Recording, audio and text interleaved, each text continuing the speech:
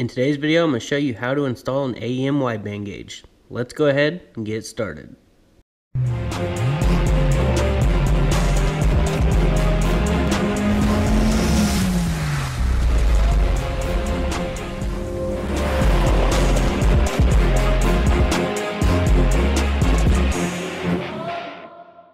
What's going on, everyone? Welcome to Texas Honda Channel. If you're new here, definitely consider subscribing. Today I'll be using the GoPro Hero 4 for this video. Figured I'd switch it up a little bit. Today we're going to be installing the AEM Series X wideband gauge. It's a very crucial component to having an efficient setup that doesn't blow up. You want to know your air-fuel ratios. Before we throw the turbinetics in, we need this step done. We're basically just going to use 3 wires out of this wiring mess here, which I have a schematic pulled up right here from AEM's website, which I will leave a link in the description. It goes over this wideband real well, but basically we're going to use pin 1, which is red. It's a switch 12 volt power. Pin 2, black, a power ground. And then we're going to use pin 9, which is white, 0 to 5 volt analog output. And that white one will go into the computer for data logging. Now I do have that pulled up from their website, as well as I have this pin out, the connectors A, B, and D. And D connector, if you're looking at the wires going in, 1, 2, 3, 4, 5, 6, 7 over from the left is D14. And that is where your primary O2 sensor white wire will be at. So we're going to tap into that, and I'll go over more of that whenever we do that. So basically where I'm mounting this is pretty cool, so let me go show you. Okay, so it's not so much where I'm mounting it, it's how I'm mounting it. Yoshi is going to be sitting up here. The gauge is in one of these cheap things you can get from O'Reilly's. I'm going to screw it into the dash like that, and then I'm going to actually glue Yoshi's hands onto the gauge, so that way he is holding the gauge. It's going to be pretty cool, and he will hide the wiring, which I will just drill straight down and then feed the wires through. So it's going to be pretty cool. So we're going to go ahead and get started with the first step. So one of the first steps is to jack the car up and secure a jack stand underneath, because we will be crawling under the car to install the wideband O2 sensor.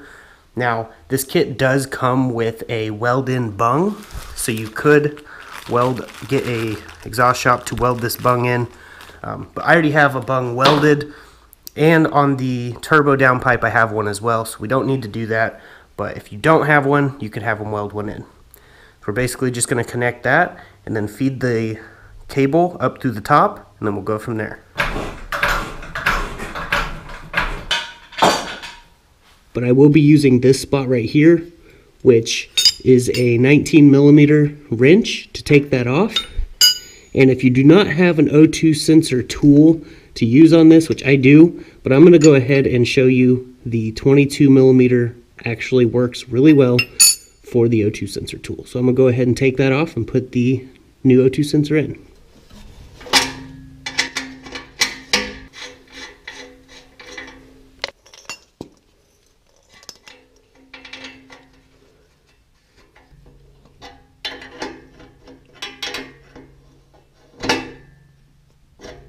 Right, there it is installed. Now we're just going to feed the connector right here up to the top.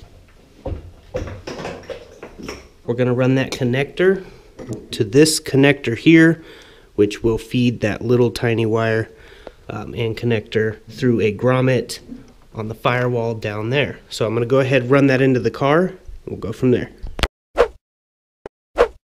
Alright, so we're at the passenger floorboard, and as you can see, they give plenty of wiring with it. We're going to take this part here, and we're going to need to feed it up to the gauge itself. Now, I'm not going to drill a hole yet. What we're going to do is we're going to pull the vent part here out, seeing how much room we have to work with, and then we'll probably have to remove or put the glove box down like that, look up in there, and see what we have to work with. So, I'm basically just going to get that out, and we'll go from there.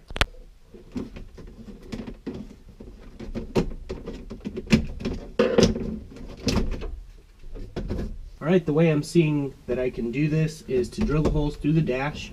They'll come right out through the dash into here, then I can either drill a hole down and run it along that way, which would be super easy, or I can just unscrew this and feed them back through this little gap right here.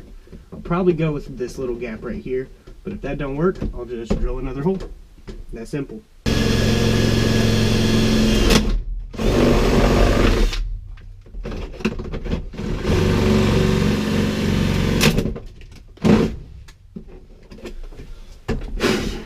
We'll have to get a vacuum and suck all this out. Alright, I went ahead and vacuumed all this out and drilled a hole up through here so I can run the wires through.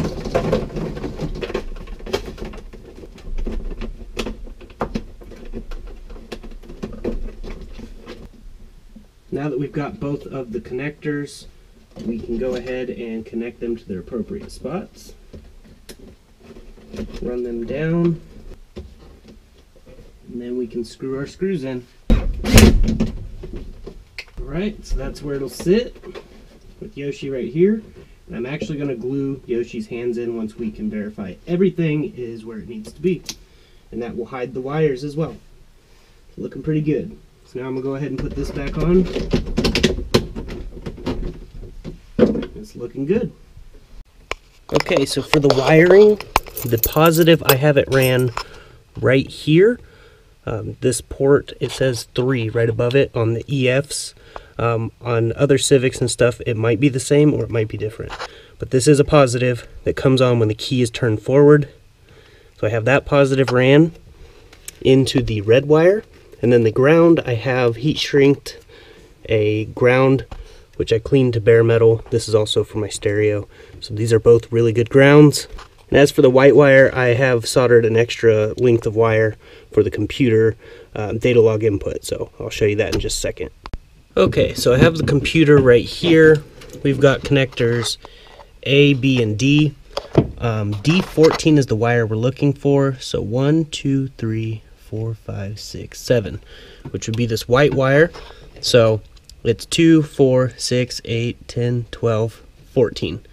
So this white wire right here, what I'm going to do, since this is actually an OBD 0 to OBD 1 conversion harness, this is the best way I think to do it. Basically, I'm just going to cut this white wire right here. Alright, so I cut it, added some heat shrink right here at the bottom. Now I'm going to connect that other wire up top, solder it in place. I just prefer solder over butt connectors or whatever. And then I'm going to put this up and then add some heat and then electrical tape over that just to ensure it's good. So I'm going to go ahead and do that.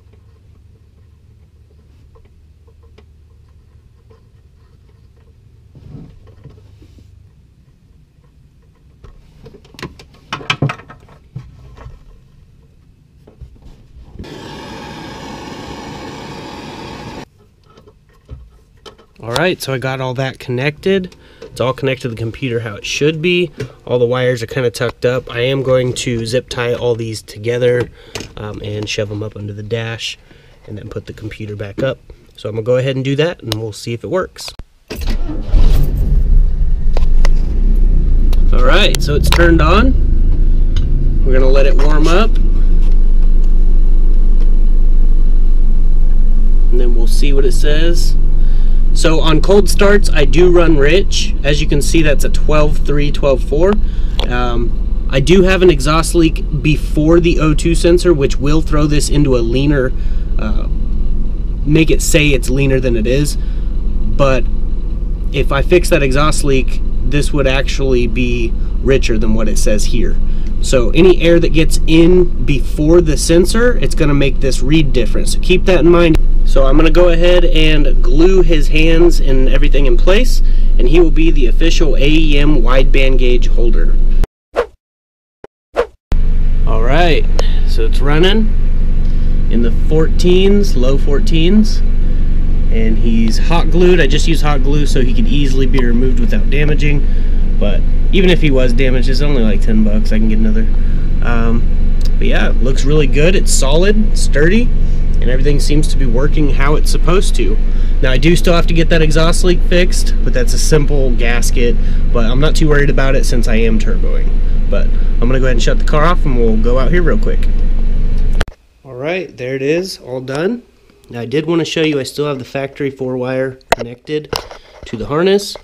That's just to trick the factory computer, the P06 that I have in here. I'm tricking the computer into thinking the O2 sensor is working properly because I am still getting a signal from the AEM and going directly to the computer, but I need all those 3 wires there to tell it that the O2 sensor is connected, and it's working. No check engine light has come on, so that's good. But before I forget, I wanted to show you I did the Jameson overflow bottle, and I got to use my new tool that Sinformant sent me to make a thread. That's on my other channel. I'll leave the link in the description for you guys. It's really cool. And no, the bottle will not have issues to heat, expanding, and stuff like that, and cracking. I've never had an issue like that doing this. I did it on many other cars. The glass bottles can actually withstand a lot of heat, and they don't get that hot. I even had it on turboed and supercharged setups. So just wanted to point that out. Also got the interior cleaned back up. It's looking good. Yoshi's just chilling there holding the AEM gauge. Everything's coming together. So it's almost ready for the turbo to go in. Just missing some key components. We'll be on low boost with this engine, but I do plan on putting another engine in. It's a D series that I built in the past, and it's higher compression, so I'll have to use less boost. And yeah, we still have a lot of other things to do, so definitely stay tuned. If you're new here, definitely subscribe to Texas Honda channel, and we'll be throwing this Turbonetics turbo, and this is just a cheap eBay manifold, but it's actually one of my favorite. The ones that have the wastegate here off to the side are not very good. You want a center collector so that it doesn't boost spike.